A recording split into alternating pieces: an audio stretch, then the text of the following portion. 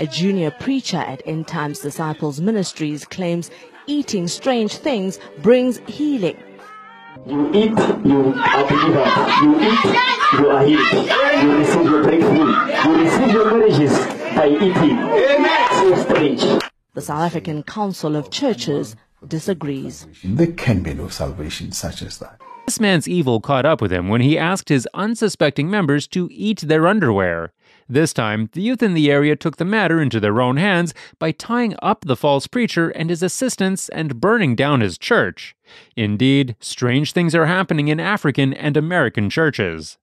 Finally, some will watch this video and conclude that we are being divisive by pointing out these sinful actions and foolishness displayed by these false teachers. Nothing could be further from the truth. It is biblical and appropriate to call out false preachers and warn people about the dangers of a false gospel. For certain people have crept in unnoticed, ungodly people who pervert the grace of our God into sensuality.